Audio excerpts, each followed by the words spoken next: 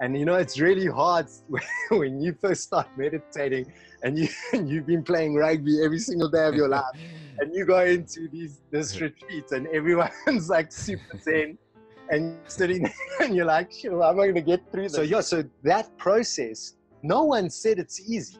Who wants to look at your shit? Who wants to look at your shadow side?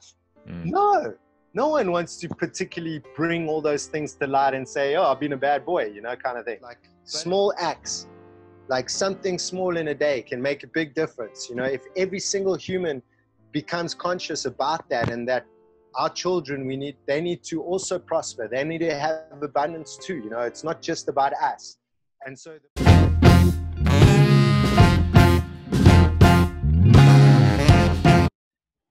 and then she ended up coming back, my stepmother, and she told me that my dad had been killed in an accident the night before. And yeah, I just broke down. I broke down in tears, and yeah, just I can't really describe the pain. I think we've all felt similar kinds of pains in our lives as human beings, but a 14-year-old boy to feel that kind of pain, and really for me the first kind of experience in life of impermanence, the impermanence nature of this life that we live in. But then as I've learned more and my consciousness has evolved, I've kind of like realized that you know, those emotions that we feel are necessary to feel, you know, and for us to kind of just suddenly get over things, you know, life, it doesn't work in that way, because if we try to just suddenly get over it and be strong, you know, it starts to affect different parts of our lives. And, you know, the camaraderie that was present at King Edward's was something so tangible and so incredible. You know, it was like, and so for me, it was a real honor and a privilege to be at King Edward's. And then, yeah, all the mates, you know, you lose connection with them. And then suddenly, I was off social media for, I think, about 5 years through this process.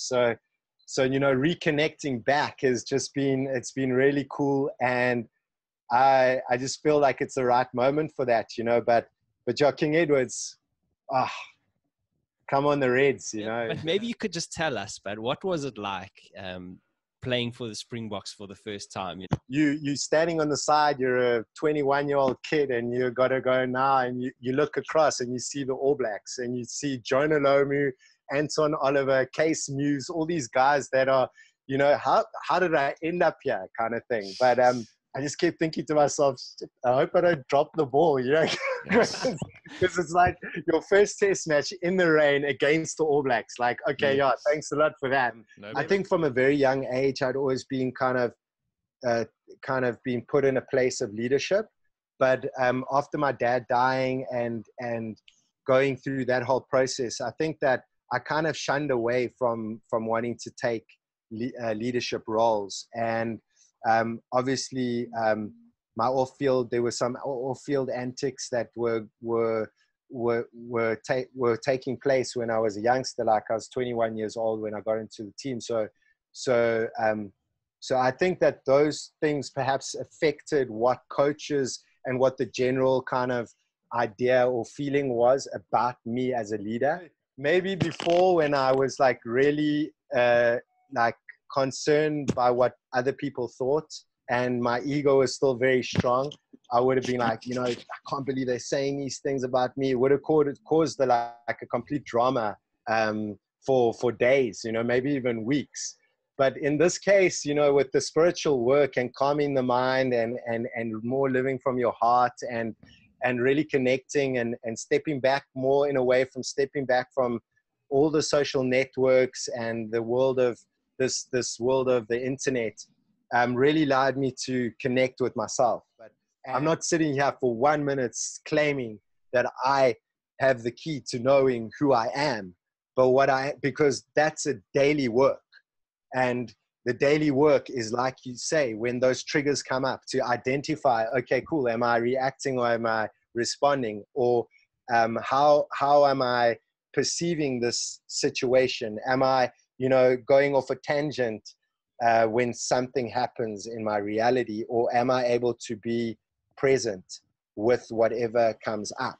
I kind of put 2 and 2 together, and I realized that, you know, I'm not going to be one of those players that come to training with a long face, with the energy low, and kind of affect the team in a negative way. And so even though it was really difficult for me at stages, and I say, what was it difficult for? It was difficult for that part of me that was the psychological mind, the part of me that wanted, you know, if I could say, like the ego that wanted to be number one, you know, and the ego that didn't want to let go, that accept that this was happening.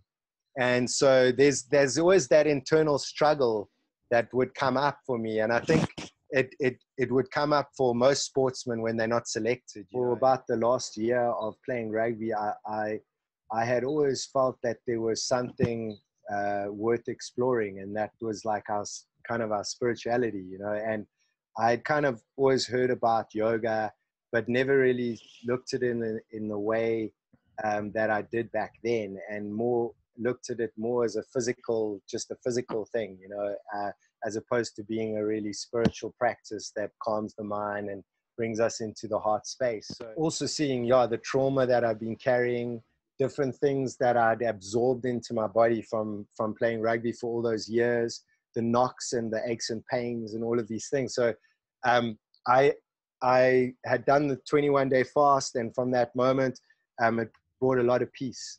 And but there was still something inside that was like wanting to go in a search, you know. And I think that was actually just searching for my own self, like, and it started with a lot of self-love, you know, for all of the things that had happened in the past, and all of the things that were perceived as bad, and things perhaps where I hadn't treated people in the way that I really wanted to, or that I knew that was good. I'm a avid supporter of plant medicine. I think, you know, the reverence that I have inside for plant medicine, and specifically for Madre Ayahuasca, which is 2 plants that are put together from the Amazon jungle, and it grows now in the jungle.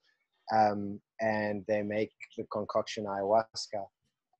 And I can honestly say that she completely shifted my whole life. You know, after that purge, I remember getting up, and one of the servers that was there, he came over to me and he just said, "You are the light. You are the light, brother. You are the light." And I realized in that moment that all of the things that had happened in the last 20 years of my life, I was, by the grace of God, I was put into this situation to experience this medicine. And I was given the opportunity to, in that moment, thank every single human being that had affected my life in a positive way, that had influenced me and that had given me love. And I was able to really see the universe for the first time. And I'll never forget that moment. It's like it's almost like a revelation, you know, when you have a moment like that. Waking at dawn, packing the gear.